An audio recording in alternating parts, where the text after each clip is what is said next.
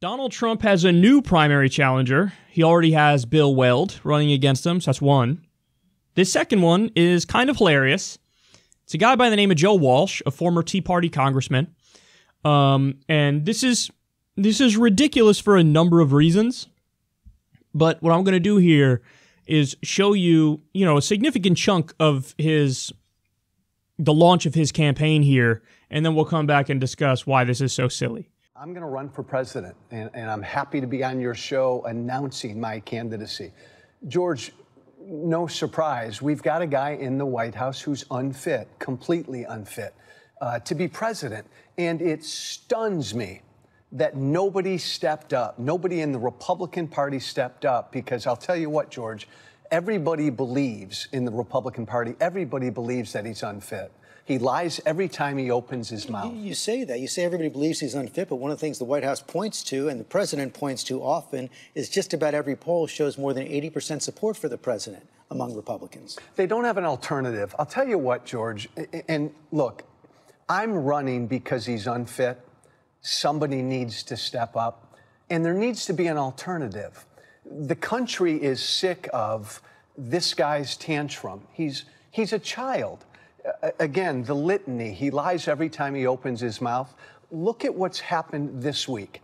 The president of the United States is tweeting us into a recession. I can tell you, George, that most of my former colleagues up on the Hill, they agree privately with everything I'm saying. But then how do you explain why they stand behind him so strong? Because they're scared to death.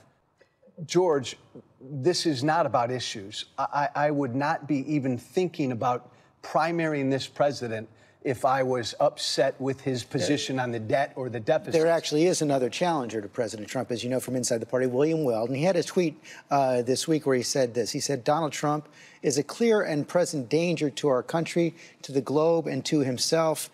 And this is what got everybody's attention. Hashtag America deserves better. Hashtag 25th Amendment. You talk about the president being unfit. Should the 25th Amendment be invoked? It should be looked at. George, we've never had a situation like this. You can't believe a word he says. And again, I don't care your politics, that should concern you. He's nuts. He's erratic. He's cruel. He stokes bigotry. He's incompetent. He doesn't know what he's doing. George, he's a narcissist. Everything he cares about, the only thing he cares about is Trump. He doesn't give a damn about America. He doesn't care about the border. You and I talked before I came on air. He lost me for certain at Helsinki. When the press conference with Putin. Yeah, when the president of the United States stood in front of the world and said, I stand with that guy and not my own people. That's disloyal. That's un-American. His supporters, I think, are tired of this. Our campaign slogan, George, is be brave. Be brave. This is not a difficult thing for me to do. I'm opening up my life. But the bet that my campaign is making, and I'm going to pound Trump every single day. He's a bully and he's a coward, and somebody has to call him out. And I cannot believe nobody in our party's calling him out. But the bet, George, of my campaign is that there are a lot of Republicans who feel like I do.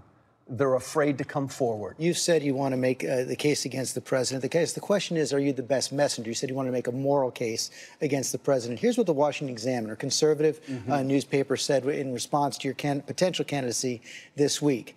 There's the matter of his history of being Trumpier than Trump. He's made a living on peddling the same sort of demagoguery, conspiracy mongering, and right-wing bomb throwing for which he now condemns the president. Your response? I helped create Trump. And George, that's not an easy thing to say. Look, we were divided before Trump. I went to Washington 8 years ago. The part of the Tea Party class wanted to shake Washington up. I got involved in the battles, and there were plenty of times where I went beyond the policy and the idea differences, and I got personal and I got hateful. I said some ugly things about President Obama that I regret, and it's difficult, but I think that helped create Trump. And I feel responsible for that. You did provide aid and comfort for the kinds of things he was saying. You mentioned Obama. You called President Obama Muslim, an enemy, a traitor. And you often spoke out on racial themes. I want to show a couple of tweets that you had right there. Number one, we lowered the bar for Obama. He was held to a lower standard because he was black. That was just in 2017. And then a few months after that, not just President Obama, Senator Kamala Harris said something really dumb. Meh.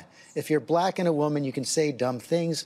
Lowered the bar. That is kind of textbook racism and sexism. Well, again, the beauty of what President Trump has done is, George, he's made me reflect on some of the things I've said in the past. I had strong policy disagreements with Barack Obama, and too often I let those policy disagreements get personal. Did you really believe he's a Muslim? God, no, and I've apologized for that. And that's not an easy thing to do, not at all. But think about the contrast, George. Again, I'm bearing my soul with you right now on national TV. We have a guy in the White House who's never apologized for anything he's done or said. I think it's a weakness not to apologize. I helped create Trump. There's no doubt about that. The personal, ugly politics. I regret that, and I'm sorry for that. And now we've got a guy in the White House, George. That's all he does. Understand, I walk around with this piece of paper every day, George. It's got all of Trump's lies on one side, mostly updated, and then everything that he does that's wrong.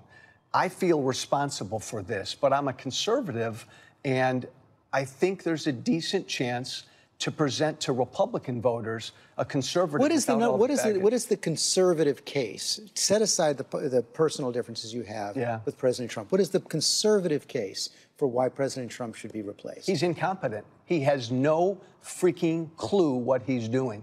He said he was going to build a wall, George. We haven't built a foot of the wall. He said Mexico was going to pay for it. We haven't. He told us trade wars were easy. Tell that to American farmers right now. Tell that to American consumers.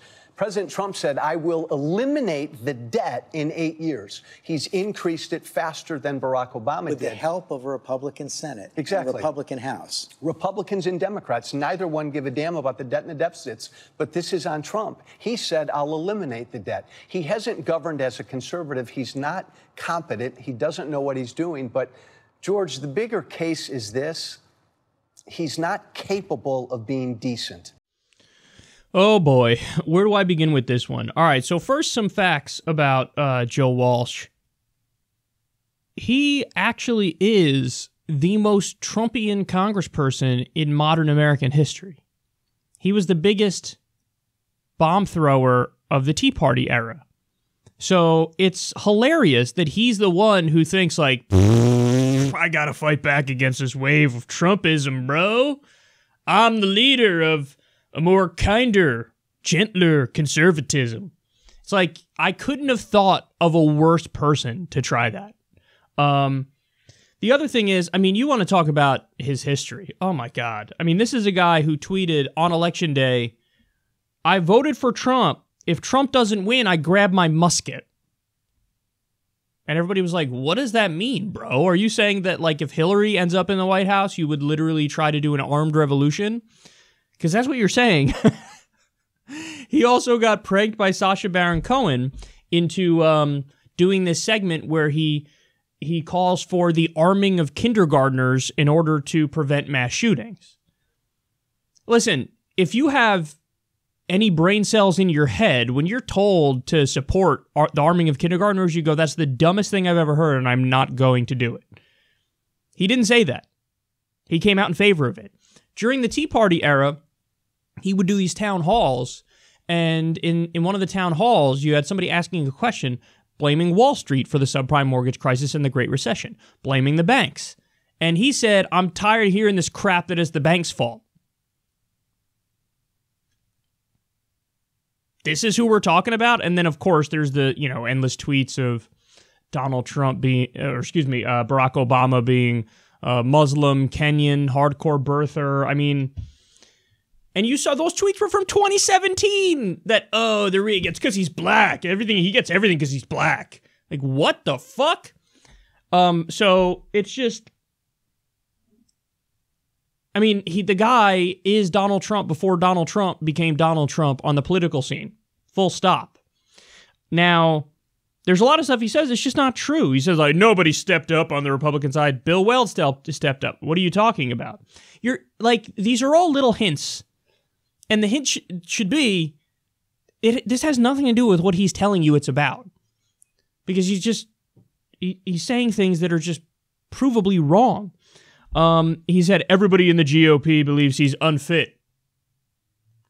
No, as George Stephanopoulos pointed out, he has over an 80% approval rating in his own party. In some polls, over a 90% approval rating in his own party. Trump is more popular with his own party than any president has ever been with their respective party. Think about that. In that scenario, a primary is not going to work by any stretch of the imagination. All you're going to do is embarrass yourself here. And then he said, well, this is not about the issues. Oh, okay. See, that's a little nugget of truth in his long-winded, self-aggrandizing speech here. And when he's asked policy specifics, hey, man, really, what's the conservative case against Trump? Like, what are you going to run on? What does he say? I'll tell you the issues right now. I jotted them down. He said, he hasn't built a foot of the wall. See, what did I tell you? He is Trump before Trump was Trump. So his argument isn't, hey, man, a wall's a really stupid idea and possibly an immoral idea. His argument is, man, I would have already started building the wall, and he hasn't. He says, well, Trump is incompetent. Incompetent is a very peculiar, argument against Trump. I would argue, immoral, unethical, wrong on policy. He says incompetent. So what that means is, I kind of agree with that agenda. He's just not effective in getting it in place. That's what the word incompetent means. And then the other things he disagrees with him on is he said trade.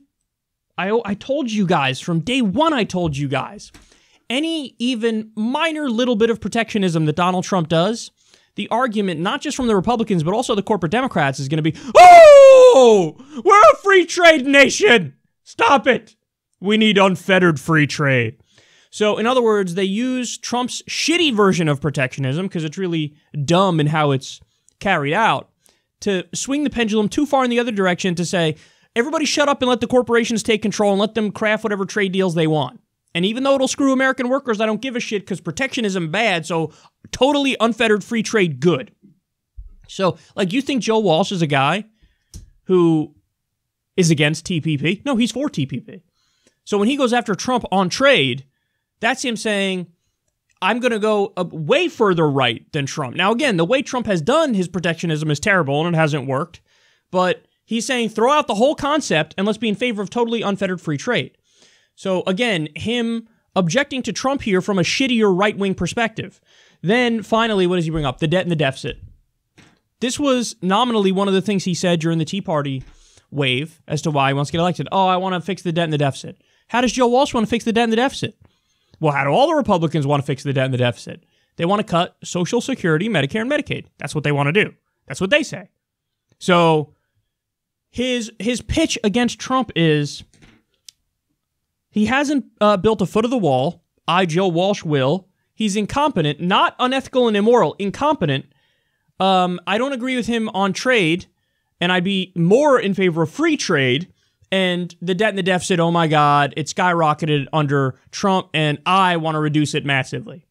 So mix that in with the head fake for the media, which the media will eat up nonstop. The head fake is, this president is not a decent person. He's not a decent person. I'm against being indecent. Thank you, Joe. Oh, what a hero. You're against being indecent. He does go on to call him a bigot. So he's doing all the head fakes that the media loves. Oh my God, he's a child. Oh my God, he's a bad person. Oh my God, he's indecent. Oh my God, he's mentally unfit. He's incompetent. He does all those things that the media just eats up all day. And then the bait and switch is, I'd be a good replacement and I want to be more Trumpian than Trump.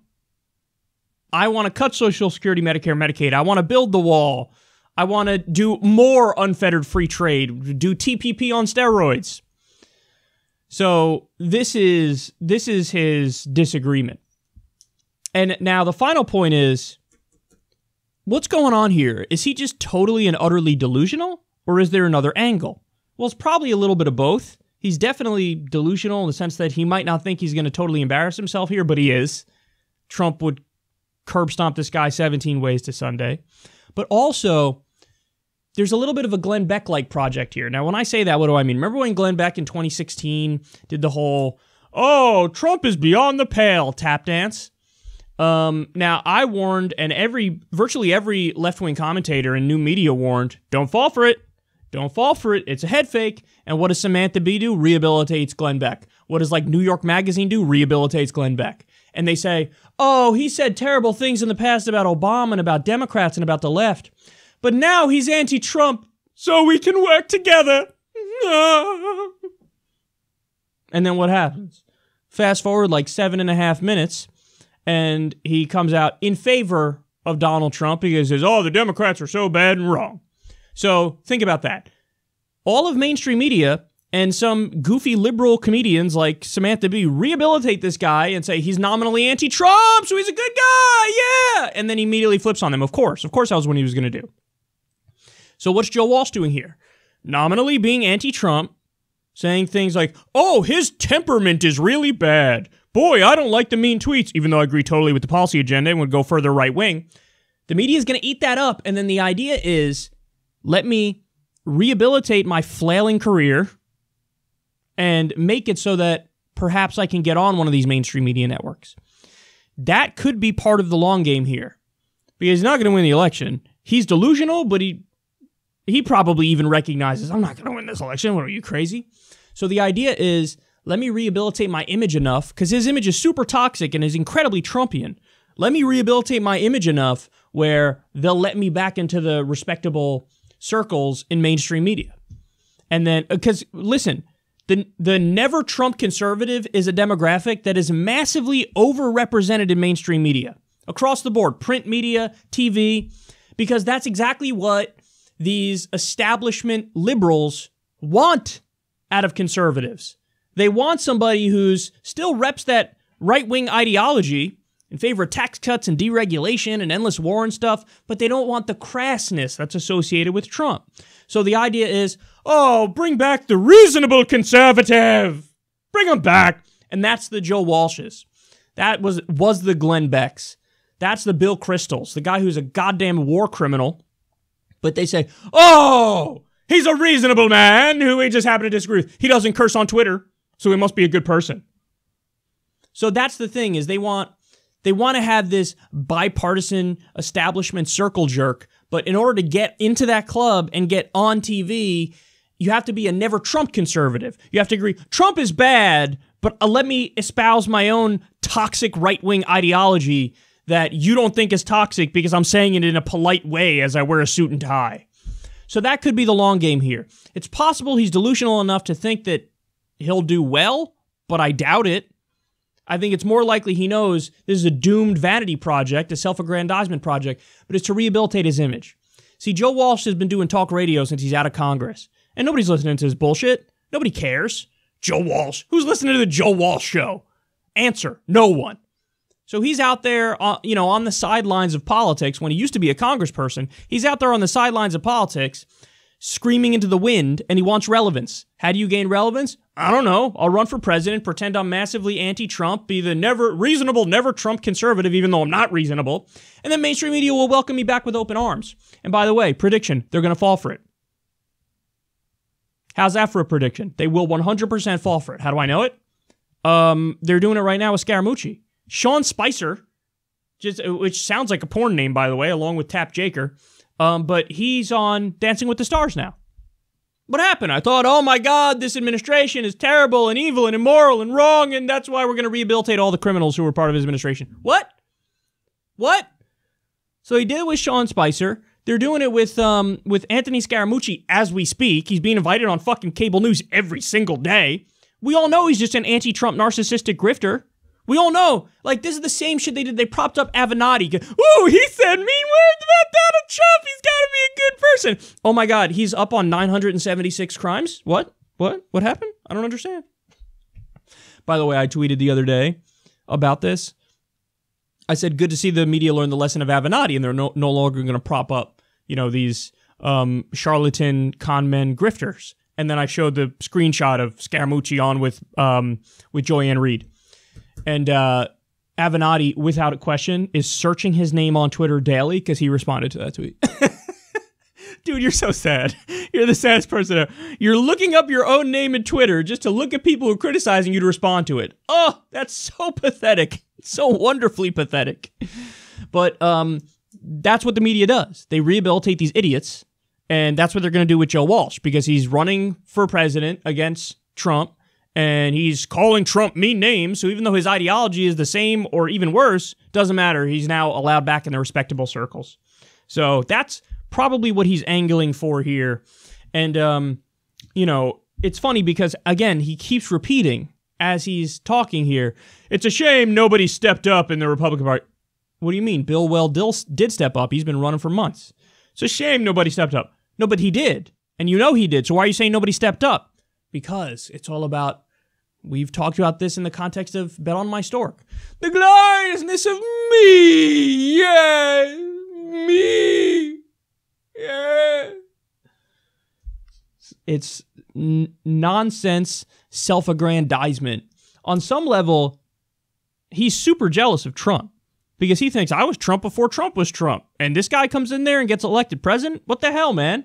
So now he's got to find a new angle because now he can't out-Trump Trump. So the angle is, oh, Trump bad, but right on all the policy, and I'll go even further on that stuff. But Trump bad. Media, love me. Love me. Oh, you do? Wonderful. What a broken media ecosystem. Imagine, like, in a world that made sense, this dude would announce his primary and nobody would even pay attention to him. The media would be like, you know, we're done. We're not, no, get out of here. We're not going to fucking interview you. We see your angle. We know what you're doing, but no. So there you go. This will be funny to watch. Joel Walsh just trying to get his face on TV 24/7. We've seen this movie play out before.